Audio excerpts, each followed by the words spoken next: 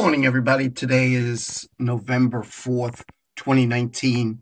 I was looking for prices and from Moscow to Orlando, and it's quite far away.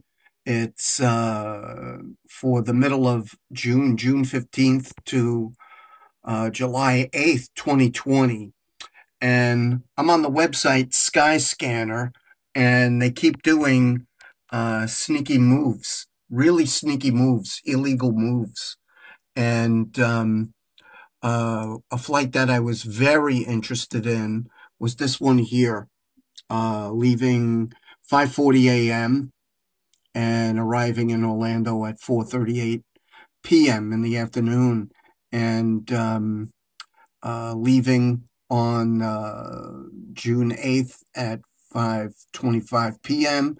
and arriving back in Moscow in the next day, the 9th of July, July, at 5:45 in the afternoon. And the price that it originally quoted me was 138,000 828 rubles. I have it marked down here on a piece of paper. And when I clicked, it redirected me to this, what seems to be a scam website, this tickets.ru, because anytime they have the best price, when I click it, it's never there. It's never there. So it went from 138,000 828 rubles. So let's just boost it up to 139,000. And it raised the price by 92,549 rubles. So the ticket price now is 231,377 rubles. Okay. I've already clicked to it says available through KLM. And I've never flown KLM, but I'm seriously doubting that they're complicit in this bait and switch scam. And, you would expect such high prices if you needed to leave tomorrow or like within 3 days, you would expect to pay these prices.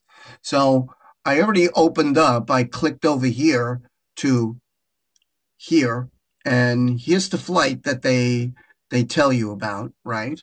And it's 233,000. So let's go back to here. It says 231,000, and you go to here, and it's actually 233,900.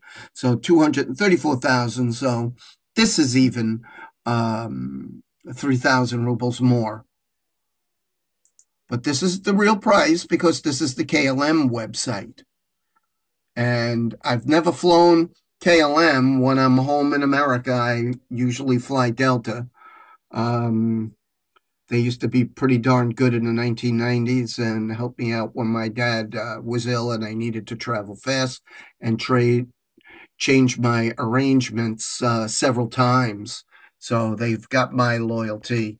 So I really can't believe this, but again, tickets.ru is a scam.